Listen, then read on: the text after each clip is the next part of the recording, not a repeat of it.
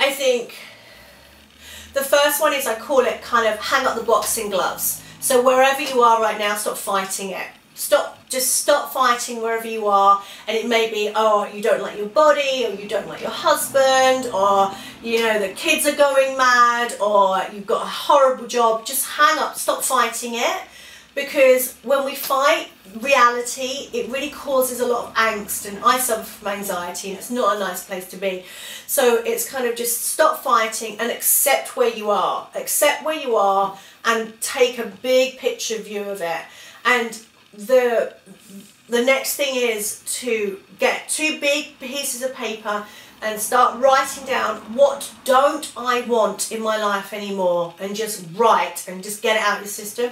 And then on the other piece of paper, put on it, what do I want? So start writing out, what do I want? And keep doing that, keep doing it over a period of a month's time, and you'll start to see some patterns coming out.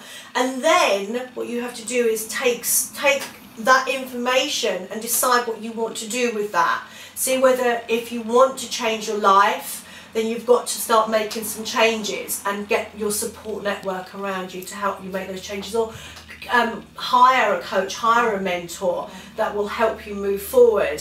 But it's hang up the boxing gloves, do the what I do want, what I don't want, and then decide what you're going to do. Take some steps forward.